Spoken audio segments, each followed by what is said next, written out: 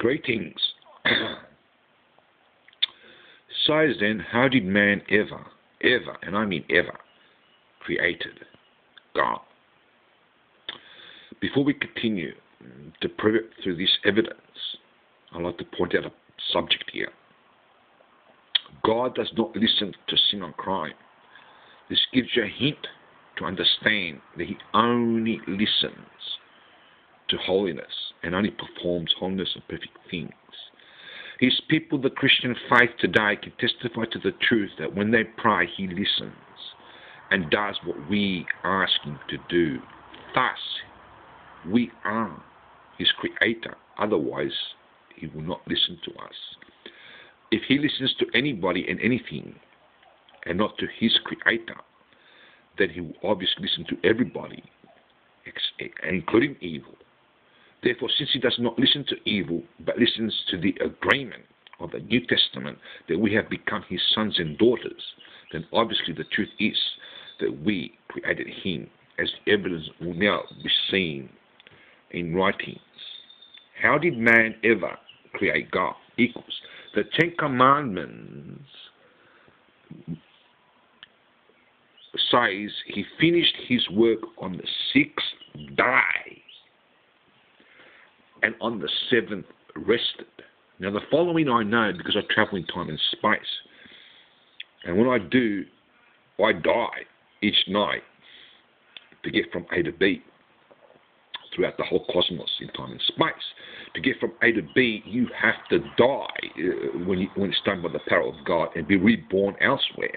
When you return, you die from there and get reborn at the place that you were before, for example, in the spiritual realm. Okay, I'll get into that in some other time. Or anyway, while Emmanuel, called Jesus Christ, the Son of God, in other words, God with us, made it clear, saying, "My Father, who is equal," that is my Father, which is interpreted, God Almighty, or Jehovah, if you like, always works equal. So when He finished one part of the creation as written in one of the Ten Commandments, He began elsewhere. It's the only common answer and the only logical answer. Since the commands say He finished on the sixth day, and Jesus actually says, "My Father always worketh." So what God is saying is, yes, He did finish His work on the sixth day at that place that He finished. But then Jesus says, "My Father always worketh." So He's saying that He always works, meaning that He finished His work in one day, rested, then began His work elsewhere. Many will say He left this place when it was finished and went elsewhere to work. Yes, true, pinpoint. Equals, in actual fact, the Bible records that He puts Jesus Christ in charge. He is the creator of life. Why would He put His Son in charge of the kingdom to those that believe Him if He at that time was here? He was not here. He had to put someone in charge. He had left for work. His occupation is the creator.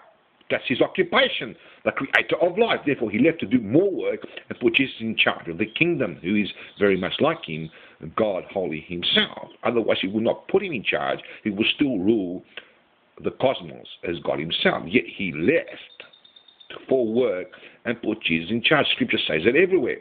Proof of evidence by the letter of the word in the Holy Bible itself. But people called out His name way back, even in the Old Testament. To this day they call His name way back in the Old Testament for help. Now, for God to leave here and return, or vice versa, whatever, in other words, to travel from one place to another, He has to die and be reborn. So our prayers for help and to unite with Him killed Him from the place that He was, in other words, and eventually our own prayers, like in the New Testament, our prayers to unite with God again, so on, through the power of the Holy Spirit, true Spirit. In other words, in the old prophets, in the Old Testament, for example, a few of them here and there had the Holy Spirit. It wasn't as common as today, but there were a few that did. They were prayed by the power of the Holy True Spirit and gave Him birth again he is now known in the New Testament that he's born there by the virgin birth, okay, as a human being in the New Testament gospel as Emmanuel, translated Jesus Christ, God holy, human being, creator of life, evidence of the word. Therefore, what he basically means is that Jesus did come as a human being and was raised to life. So he was God and becomes human being, and then he's raised to life and sits at the right-hand side of God. It is written that we will become God, as in big G, big O, big D, because we go to the resurrection of life too. Jesus clearly states, clearly in Bible scripture says, unless we become perfect, we cannot enter the kingdom of heaven. It says, none are perfect but God alone. Therefore, proof and evidence by the word that we have to become God, as in big G, big O, big D, in order to enter the kingdom of heaven. We must not be small G, small D, in a way going over our heads and over God, and above God, in other words, in any kind of evil way, of proudness or whatever, and rebelling against God the Creator. In other words, we become the sons and daughters of God, if you like, the exact likeness of Jesus Christ, back to the image of God. If man was created in the image of God, then it's commonly known and understood that God is in man's image, since man is in God's image. Hello. So is then, through the Holy Bible, God now says, just because he created all ways does not mean we are instructed, that is by God that created Jesus Christ holy, that is, to follow them. He does not say that. We are instructed by Emmanuel, translated Jesus Christ, and repeat, holy, perfect, of the New Testament Gospel, Bible, to abandon every other way and follow only after his way, truth, life, whatever, okay, light, whatever.